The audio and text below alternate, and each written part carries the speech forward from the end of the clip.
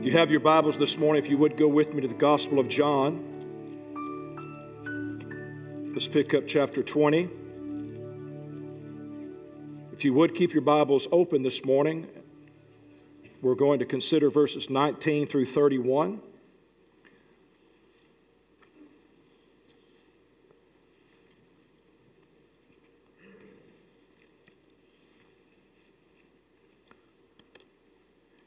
As you're turning, let me set you up for just a minute here. I read an article here a couple weeks ago that the present generation is looking for, I believe it was 4 things in leadership. One of them was integrity, but one of them was honesty, to be real, to be transparent. And I say that this morning because I want the young people, anything under the age of 20, to hear me this morning as I preach. Because this is a moment where we're going to attempt to be honest with you and just come clean with some of the struggles that we have as Christians. I understand that it's important for us to put our best foot forward. We want people to think the best of us. But so often we come to church with mask, a facade, and so often we fail people by not telling them the truth. Now you can connect that to the statement that I made here several months ago where I said spiritual, super spiritual people don't inspire or influence, they intimidate. Because they fail to tell the truth.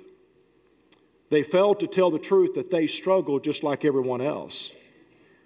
For Paul said that we are men of like passion. And I think it's important that leadership, that people be honest with one another and simply state the fact that we all struggle with things. Here in the Gospel of John, chapter 20, verses 19 through 31, we have the story of the second appearance of Jesus. Remember, this is after the resurrection. Jesus has appeared to the disciples the first time, but now we find him coming back the second time. Let's pick it up in verse 19. It says, on the evening of that first day, when the disciples were together with the doors locked for fear of the Jews, Jesus came and stood among them and said to them, peace be with you. If you're taking notes this morning, why don't you title this a faithless moment or a faithless visit? You see, these guys are on the job the first day. It's the first day on the job here. I mean, they're just learning how to operate without Jesus after his death and his resurrection. They're just getting started. And the fact is, these guys have managed to lose him. They've lost him. They don't know where he's at. They've managed to lose the body of Christ. Now remember that Jesus did not have a plan B. He just had a plan A. He invested everything he had in 12 men, and one of them betrayed him. So there's 11 men left, and the entire future of the church of Jesus Christ, including you and I, rest upon these 11 men. If they get this right, it's great. If they don't, then we've got a mess on our hands. So we got 11 guys that have been placed in charge. Jesus said to them in John chapter, 15? He said to them, I no longer call you servants, but I call you friends. And he gave them the keys to the family business. And he left them in charge of the work that he started. And there is no backup plan. Everything rests with these 11 guys. And their first day on the job, they've managed to lose God. They're in an upper room somewhere with the shutters closed, the doors locked, the lights turned down low, and they're scared to death. They're off to a great start. And in the midst of this faithless moment, Jesus shows up. I just want to point out to you in this story that it wasn't their faith that brought Jesus, but their fear. The Bible makes it clear that they were afraid. You see, God often comes when you least expect Him or deserve His presence. Now, there's a reality, there's an honesty that Christians need to come to grips with. These guys are in a room with the shutters closed, the doors locked, the lights turned down. They're afraid, they're fearful that what the Romans and the Jews did to Jesus, they're going to do to them. They don't know what to do, and yet in the midst of that, Jesus shows up. It wasn't their faith that brought Him, it was their fear, it was their need. Sometimes God shows up when you least expect Him and when you absolutely do not deserve Him. Some of you will remember a few years ago, I preached a message entitled The Mercy Miracle. And I talked about a miracle that comes simply because of the mercy of God. Not because you deserve it, not because you earned it, but simply because God is good. Sometimes God just shows up because God is good. I want to ask you this morning, have you ever received an unexplainable blessing? Have you ever received something that you just could not explain to people? Didn't do anything to deserve this or earn this? You see, as you look at this verse 19, the reason I want to highlight that verse is because I want you to see that the frailty of man reveals the faithfulness of God. In this moment of fear, uncertainty, confusion, we've lost God. One of the 12 has betrayed Him. We've got a traitor in the midst of us. He went out and killed himself. This thing is coming unraveled. The wheels are coming off the wagon. And into this moment, Jesus shows up. In the midst of man's frailty, God's faithfulness comes through. Sometimes God just comes when you don't deserve them. Has God ever showed up in your faithless moment? Have you ever had God just show up when you were fearful, unsure, and unfaithful? Think about it. God's faithfulness. Look at verse 20. After He said this, peace be with you, He showed them His hands and His side, and the disciples were overjoyed when they saw the Lord. Jesus said, peace be with you. As the Father has sent me, I'm sending you. And with that, He breathed on them and said, receive you the Holy Spirit. Then He said, if you forgive anyone, they're forgiven. If you don't, then they're not. They were shocked that Jesus showed up. It makes it clear there in verse 20, they were shocked. He showed up when they least expected Him. They were probably a little embarrassed at the way they were acting, and yet He showed up, shocked them, caught them off guard. And He said, peace be with you guys. And He said, now listen, let me talk to you for just a moment because something is not right here. He said in verses 23, if you forgive anyone. Now, as I mentioned a moment ago, I want you to notice that He said, as the Father sent me, I'm sending you. I'm commissioning you. Then He breathed on them and He said, I want you to receive the Holy Spirit. And then He said, whoever you forgive will be forgiven. Okay? Are you with me this morning? Whoever you forgive will be forgiven. Now, I just want to pose this question to you. Is it possible that Jesus was making a statement to these men? He was trying to make something clear to them. Is it possible that He was trying to show them something? Just maybe. Now, as I said, there were two visitations of Jesus. And I said this was the second one. Actually, this is the first one here. I apologize. The first visit, we know that Thomas was not there. We understand in the first visit, Thomas was not there. The second visit, Thomas was. But I just want to show something to you. Perhaps Jesus was saying to these guys, where is Thomas at? He said to them, I've sent you. I want you to receive something. I'm going to challenge you to forgive people.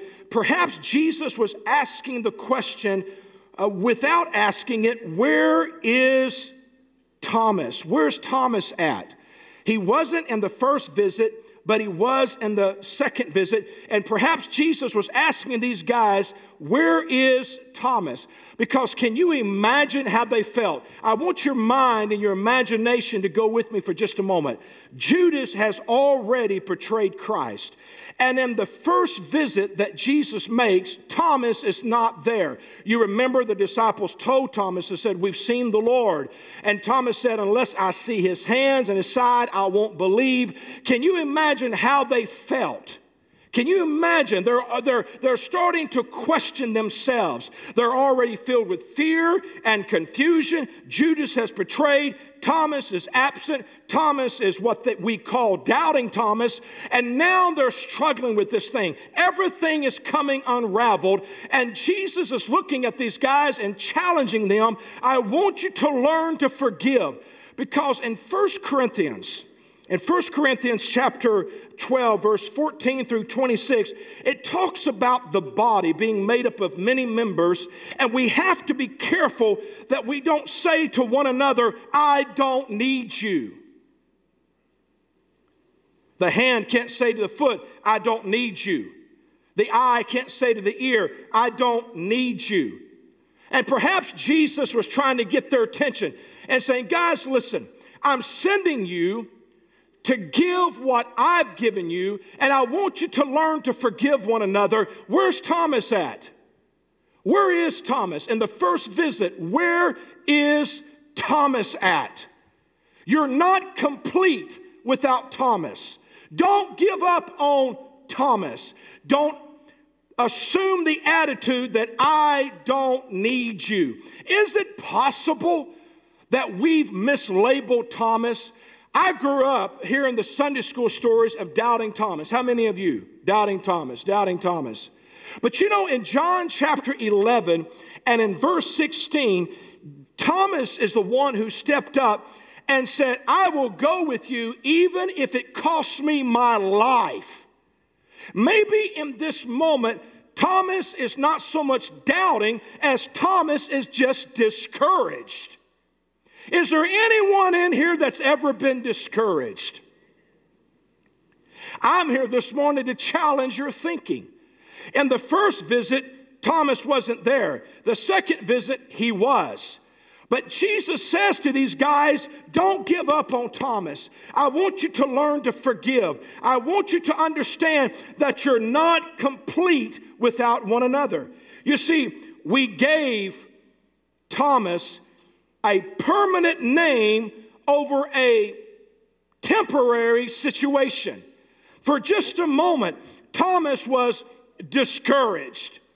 And in that moment, we labeled him Doubting Thomas. How many have ever talked about Doubting Thomas? We've spread the rumor, we gossiped, we talked about him, but perhaps Thomas was more discouraged than he was doubting, because he's the guy who stepped up and said, I will die for you. He had one moment that created a permanent name. You see, men will define you by one moment of discouragement.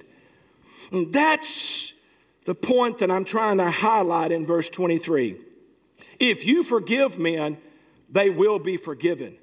But if you don't, then they won't. Do you know when we refuse to forgive men, we empower them to remain in their weakness?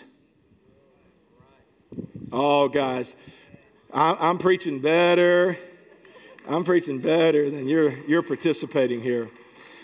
You see, when I look at a man and I make a statement, once a drunk, always a drunk, I empower him to stay in his weakness.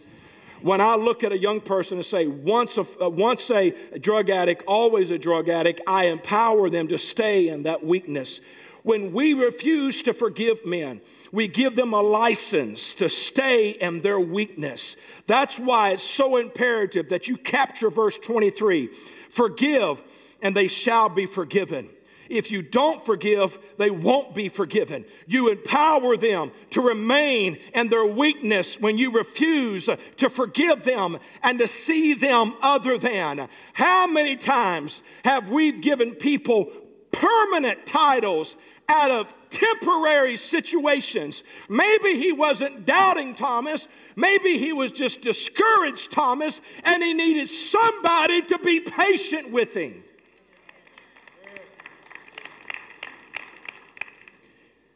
Where's Thomas at? Where's Thomas at? Perhaps the second visit was to remind the disciples that the value of the whole is determined by the presence of the one. First visit, Thomas is not there. He talks about forgiveness. We don't know the story. Maybe they were in that upper room, the doors locked, the lights down, fearful. Thomas is absent, and they were talking. Well, I guess Thomas is going to be another Judas. Where's Thomas at? Why didn't he show up? Where's he at? I thought we were a team. I thought we were going to support one another. You know, these are tough times. We need to hang together. Where's Thomas at? And in the midst of that, Jesus shows up and says, hey guys, peace, chill. I'm sending you out to represent me as I represented the Father. You need to do what I did. You need to count the 99 sheep and discover that there's one missing, and you need to go look for the one. Why? Because the value of the whole is determined by the presence of the one. The value of the whole is determined by the presence of the one. Jesus was willing to leave the 99 and go look for the one. I want to ask you this morning, do we really believe in the one? The value of this congregation is not found in its numbers. The value of this congregation is found in the one. We count people because people count. And when you see an empty chair, you realize there's a brother that's missing. There's a sister that's missing. And you understand that without them, we are incomplete. We're not whole without them. So the value of the whole is found in the presence of the one.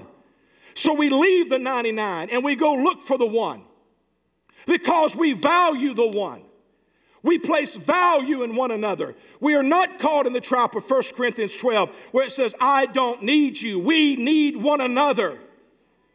We're made complete by one another. Who is the Thomas that is not with us today? Who is the Thomas?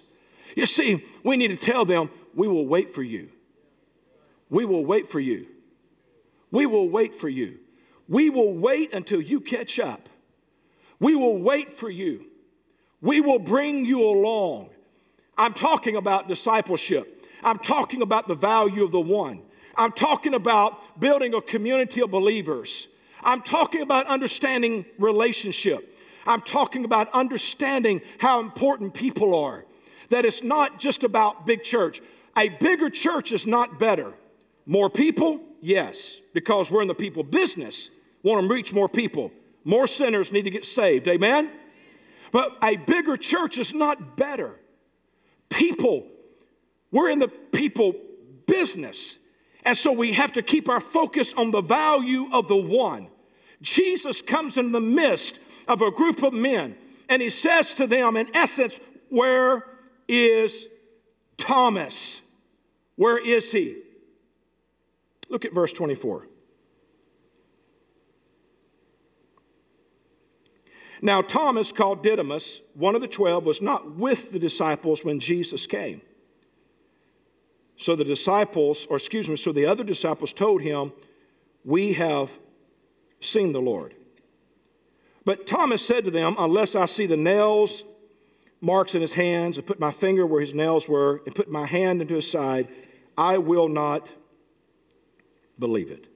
I want you to notice in verse 24, Thomas, called Didymus, was not with them.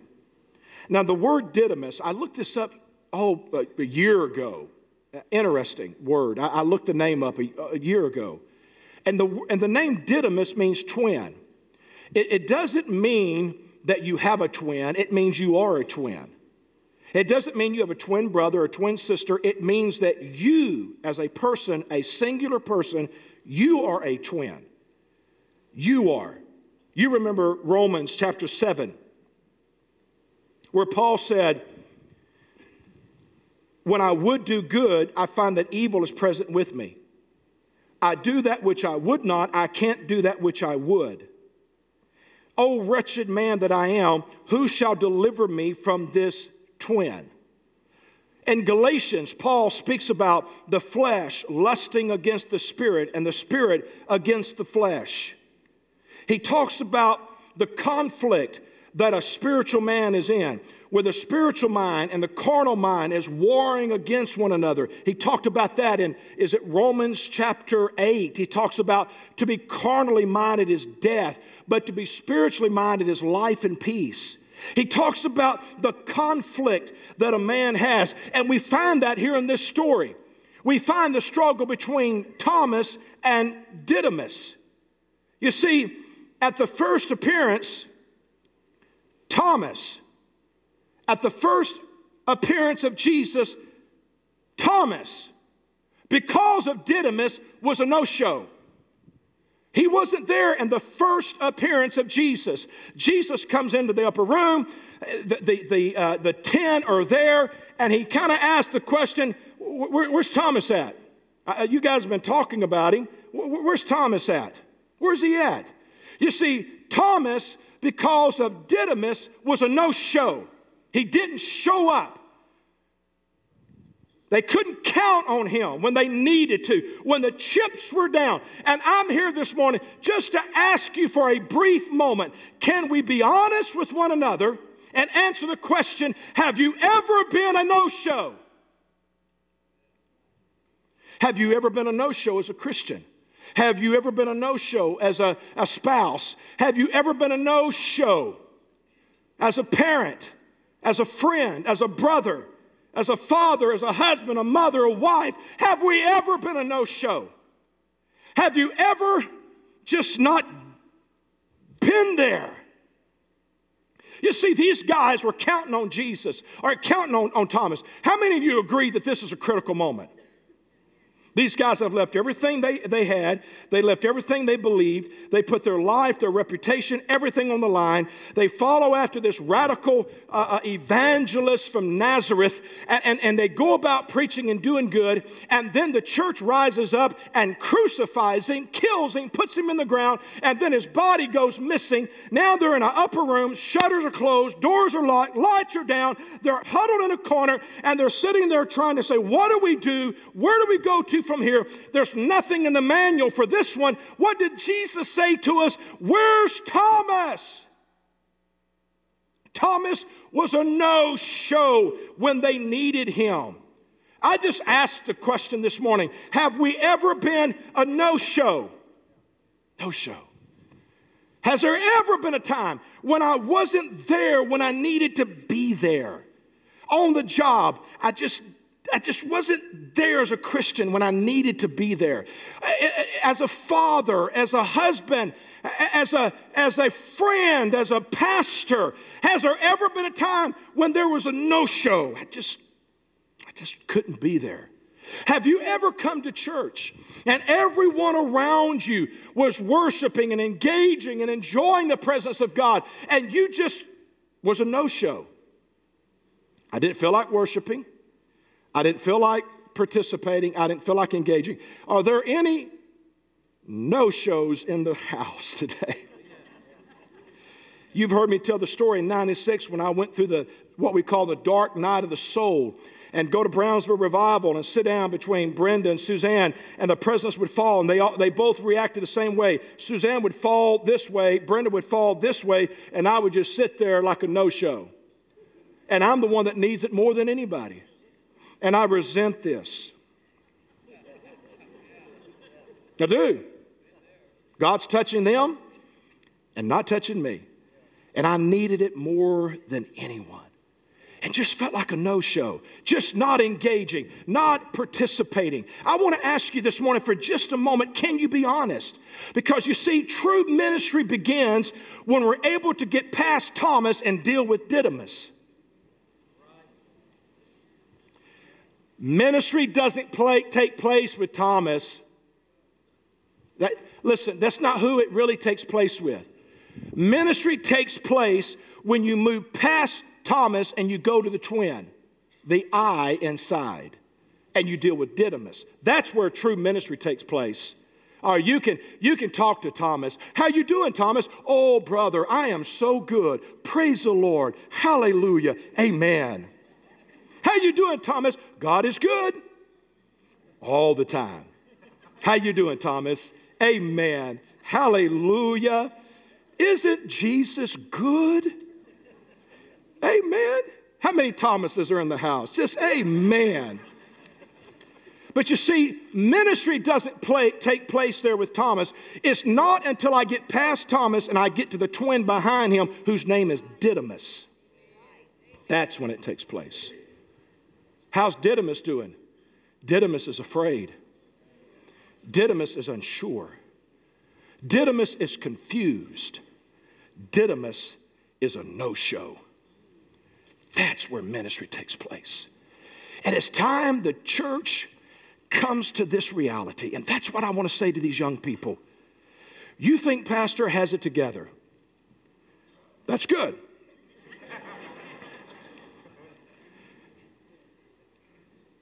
You think Pastor walks around his house with angelic music playing and speaking in tongues.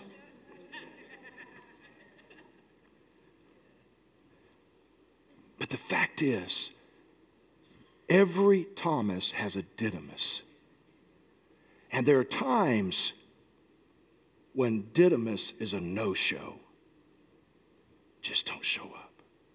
Just can't engage. And there are times when he gets discouraged. And we owe that to this generation to tell them the truth. Because you see, they're dealing with their Didymus. They're dealing with their Didymus, and they're convinced they're the only ones. That's why super spiritual people do not inspire, they intimidate. Because they fail to tell you the truth. I'm not talking about sin. I'm not talking about cheap grace. Don't go there. I'm talking about the struggle that every man, every woman deals with. Even the Apostle Paul said, when I would do good, I find that Didymus is there. Didymus. Who shall deliver me from this Didymus that I deal with? The God that's a no-show. How do I overcome him? True ministry begins there. Not with Thomas, who we appear to be, but Didymus, who we really are. You see, Thomas will always conceal the pain and the reality of Didymus. Always. He will always conceal his pain. But ministry remains superficial as long as we spend our time dealing with Thomas and not Didymus. Thomas will never be free until we deal with Didymus, the other me. The other me. That's what we've got to deal with. We've got to confront Didymus. Look at verse 25. Verse 25. The disciple said, we've seen the Lord. He said, I won't believe it until I see the scars in his body. I want to talk to you real quickly about three words: faith, doubt, and believing. Now, let me just give you this real quick. Faith is a conviction, doctrine. It's what I believe. Believing is trusting, confidence in God, in his faithfulness. Doubting in the Greek means to judge, to make a decision, to distinguish between two things. Three words in the Greek: a doctrine, trusting God, and making a decision. Faith, believing, and doubt. And these are three things that we all deal with. You see, you need to understand that the presence of doubt is not the absence of faith. You can have faith. You can have a conviction. You can have a doctrine. This is who I am. This is what I believe. And yet, though you're a man of faith, you can have moments of doubt where you are making a decision, you are making a judgment. It actually carries with it legal overtones. It's a decision. You put yourself in a position to make a decision, to judge something. That's doubt. Believing is simply obedience to God, trusting in His faithfulness. And there's the difference. And there's the struggle that we all face. Didymus said, except I see, I will not believe. Except I see. He's a no-show. You see, Thomas is a guy that is happily married. Thomas is one that loves church. Thomas is the one that loves people. Thomas is the one that believes God, and the other one is the no-show. And the reason I bring this out is because we're never going to understand people and be able to minister to them effectively until we understand their complexity. Because you can't go by Thomas, because Thomas has got it together. But Didymus is the no-show. He's the one that struggles with doubt. And we're never going to minister to people until we understand that complexity, because the presence of doubt does not mean the absence of faith. You see, you have to refuse to let your doubt keep your faith from believing. And there's the struggle. My faith has a conviction. I can't let doubt come in and cause my faith to stop believing God, trusting Him, His faithfulness, submitted to Him, believing God. God is good. God will do me right. Doubt wants you to make a decision. Doubt wants you to judge something. Doubt wants you to put yourself in a position to make a legal ruling on the situation. That's what doubt does.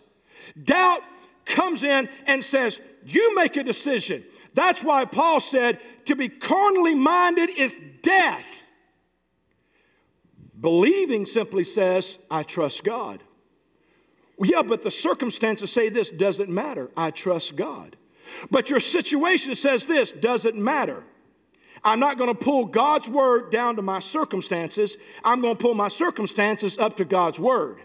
I am not going to allow my circumstances to determine or dictate what I believe. Won't do it.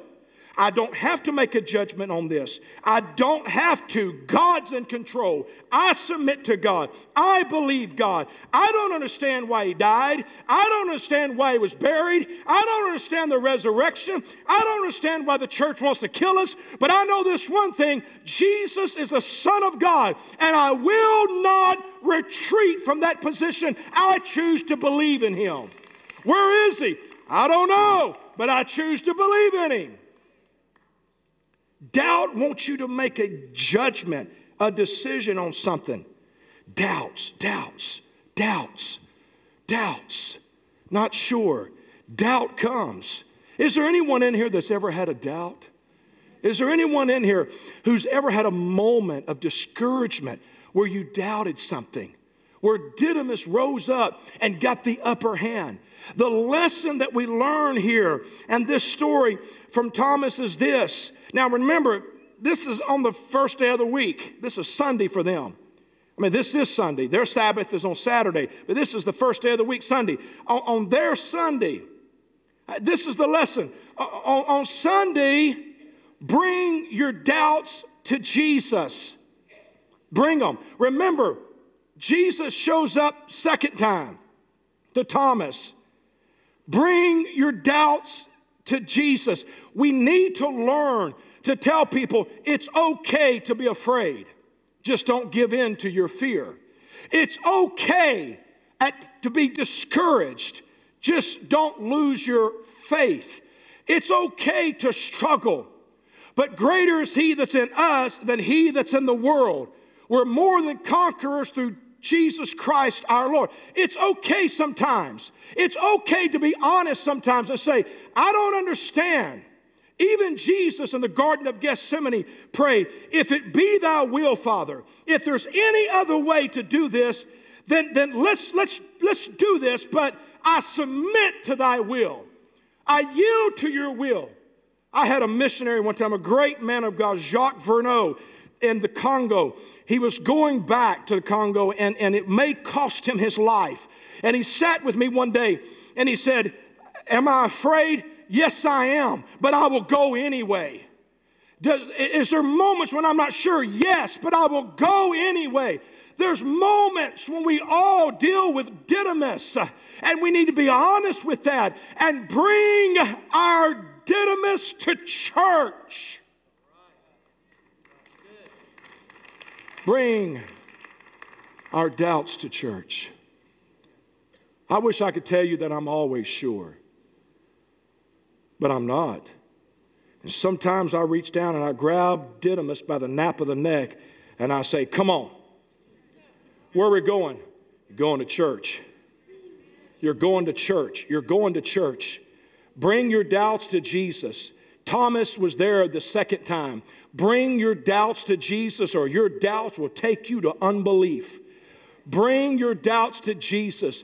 I don't have a problem with people dragging Didymus in here and sitting him down and say, you will come to church, you will pay attention, you will worship God, you are going to sit there. Sit right there. Because it's called the renewing of the mind. Renewing your mind by the washing of the Word. Drag your Didymus to church. Bring your doubts, or your doubts will bring you to unbelief. You say, I'm not sure. Well, bring them on. You say, well, I don't know about that. Well, bring it on. Tell people. People say, well, the church is full of hypocrites. Well, come on anyway. One more won't hurt. Come on with us. People say, well, I'm not sure. Well, come on, neither are we. People say, well, I've got doubts, so do we. Come on, just lump it in here with us. We'll work through it.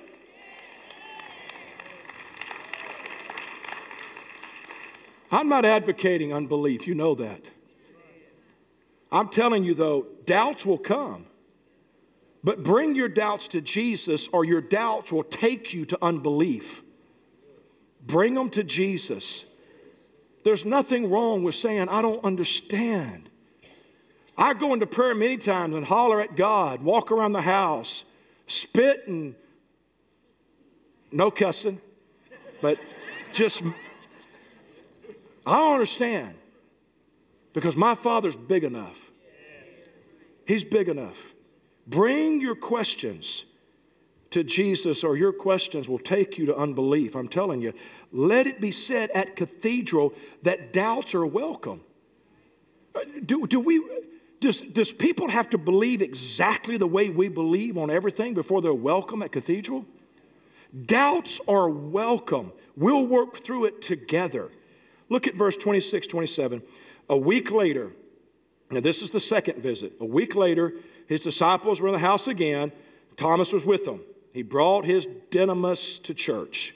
He brought his doubts to church. The disciples found him. You can see that up in verse 24 and 25. They found him and said, look, we've seen the Lord. You should have been at church last Sunday. Whew! It was a throwdown. We had a great time.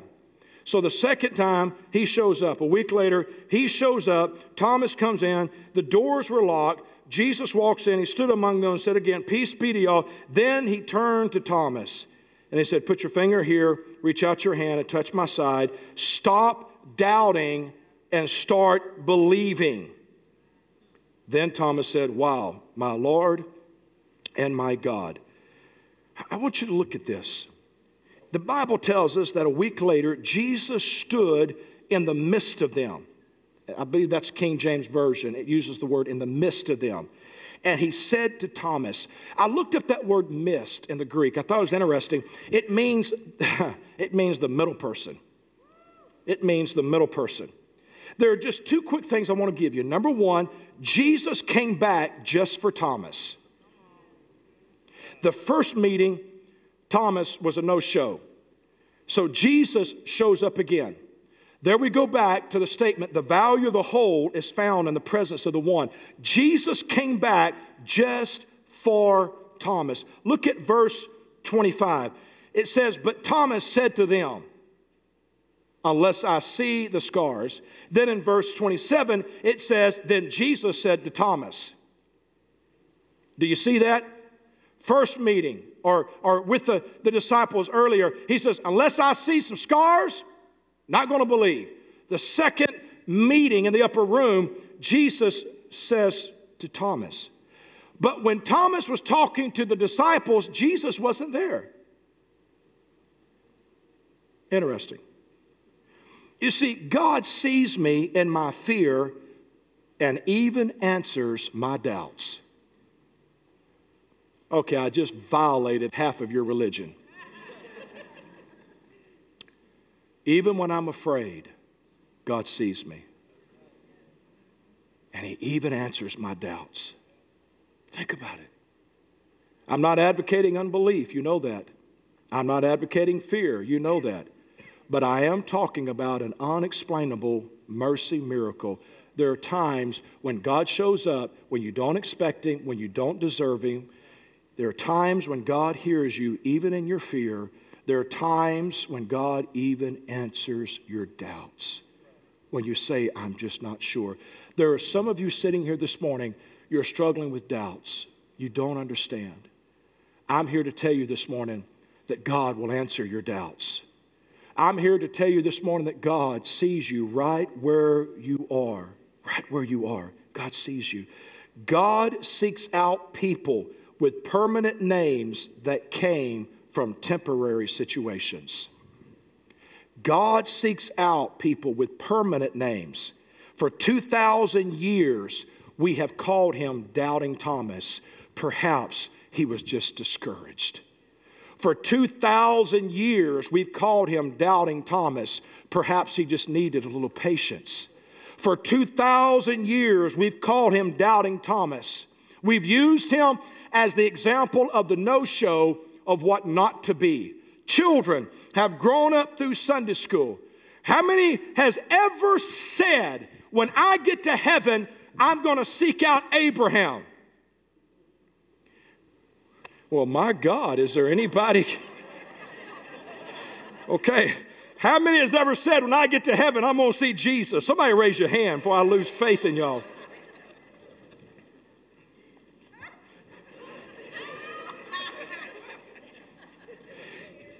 Is there anybody who's ever said, when I get to heaven, I'm going to sit down with Doubting Thomas?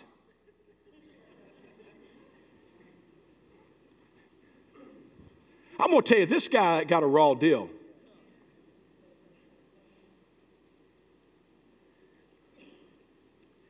A permanent name off of a temporary situation. And that's the one that Jesus came back for. He didn't come back for the 10. He came back for the no-show. I'm trying to challenge our thinking here today. To understand the value of the whole is found in the one prostitute, the one drug addict, the one alcoholic, the one adulterer, the fornicator, the one, the no-show. The husband that failed, the wife that failed, the kids that strayed. I just want you to understand as a church that we've got to see humanity, understanding they have doubts, but that doesn't disqualify them. Jesus came back the second time for the one that was a no-show, that had questions, that had doubts. He came back for him, not for the 10 preachers that had all the answers, but for the one preacher that just wasn't sure. He showed up for him. And that's why I quoted that scripture to you. Jesus said, I'm sending you. I give you something. Now go give it away. Give away forgiveness. Give away patience. Give away kindness. Believe in people. Show up for the no-show. Come back for the one. Don't give people permanent names off of temporary situations. See past the Thomas, the guy that's got it all together. Poofed up, powdered up, sprayed up, lipstick, high heels, dress, suit and tie, comes to church. Thomas has got it all together. He's got the Pepsodent smile on the magazine of charisma. And yet behind that Thomas, there's a Didymus that's not sure. A Didymus that's got questions. A Didymus that struggles. That's the one Jesus showed up for. That's the one that he came back for. The second thing I want you to see here is Jesus was in the midst, or Jesus became the middleman. You say, give me a visual. John chapter 19 tells us that on one side was it a thief? On the other side, was it a murderer or a thief? What's the Bible say? Thief. Two criminals on either side. And Jesus is in the middle. Jesus was the middleman. I want to ask you this morning, are you having a crisis of faith? Are you having a crisis of faith? Who's in here this morning that's having a crisis of faith? Where are you? I know you're in this room. You have a crisis of faith.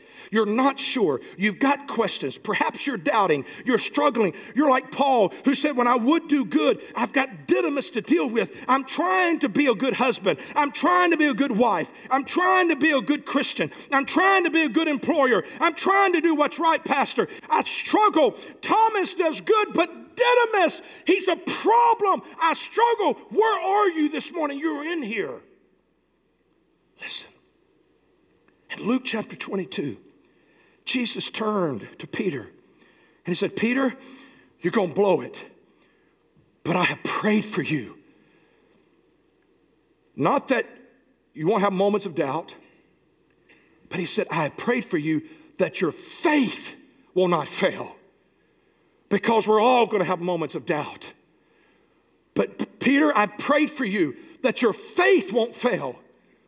I wish I could tell you that I've never questioned anything. But my old pastor, Brother Clinton, told me, he said, Randy, until you question everything and find the answer for yourself, you never truly believe anything.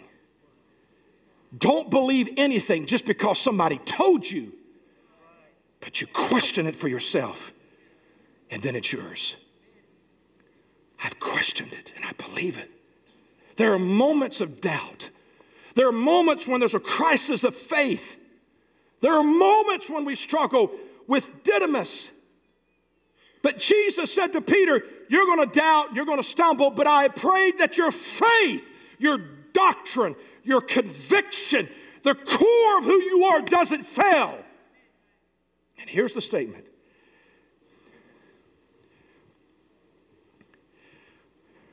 When you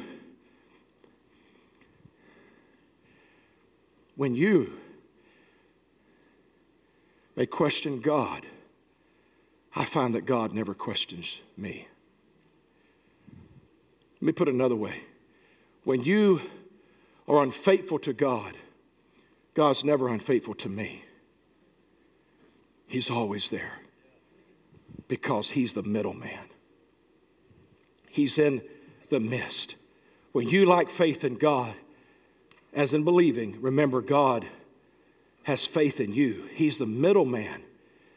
Peter had a moment of doubt, but Jesus said, Peter, I believe in you, son, and I'm going to pray for you that your faith does not fail because Jesus is the middleman in your mess. Jesus is the middleman in your mess. Upper room, shutters are closed, doors are locked, lights are down, the guys are back together, and number 11, which means disorder, Thomas is there. And Jesus shows up, and he's the middleman. And he says to him, Thomas, I just came back today to let you know that I believe in you. And that made all the difference in the world. Brent, come help me. He came back because he believed in him. He believed in him. Peter, I believe in you, son. Though you are going to doubt me, I believe in you. Jesus gives us a tremendous story here. Tremendous. And I just want you to look at verse 31. Powerful. Look at this. He said, these things, this story is written that you may believe that Jesus is the Christ, and that by believing you may have life in his name.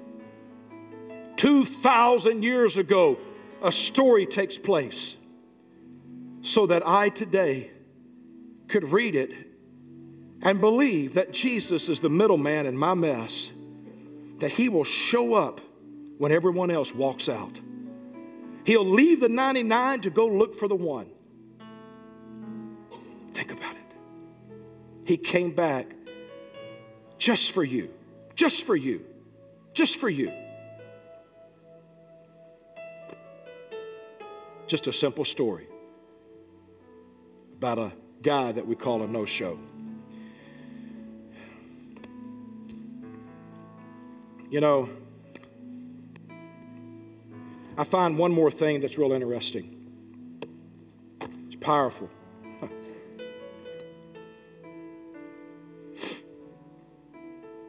The Bible tells us in verse 27, he said to Thomas, put your finger right there, son. Right there. Put your hand right here. Touch it. You know what that tells me? That there's a scar for every hurt that you have. And he'll show you right where to touch him. Didymus has doubts. Jesus says, here, touch this. Jesus could have walked in the room and rebuked him and said, Thomas, where were you last week? Well, Jesus, I just wasn't sure. How dare you question me? I rebuke you. I cast you out. You're excommunicated. Out of here. You're not one of my team players. But he didn't do that. He walked into the midst and he said to them, Didymus, I heard what you said. So I want you to reach out your hand and touch me right here, son, because there's a scar for every wound that you have. Every wound. You touch it right here. You say, Pastor, I've gone through a divorce. He's got a scar for that one. You say, Pastor, I'm fighting cancer. He's got a scar for that one. You say, Pastor, I'm tormented in my mind. He's got a scar for that one. You say, Pastor, my feet have taken me to places of unrighteousness. He's got a scar for that one. He's got a scar for every wound that you have. And he'll show you right where to touch him. You say, give me a scripture. Hebrews chapter 4, my last one. For we have not a high priest which cannot be touched with the feeling of your infirmity, but was in all points. There's a point, there's a scar on his body for every wound that's in your life. Every one of them. And in a service just like this, he'll show you right where to touch him. When I was a boy, we used to sing this song, Reach Out and Touch the Lord. It says, reach out and touch the Lord as he goes by. You will find he's not too busy to hear your heart's cry. He's passing by this moment. Your needs he'll supply. Just reach out and touch the Lord as he walks by. Would you stand with me this morning? You've been so patient. God bless you.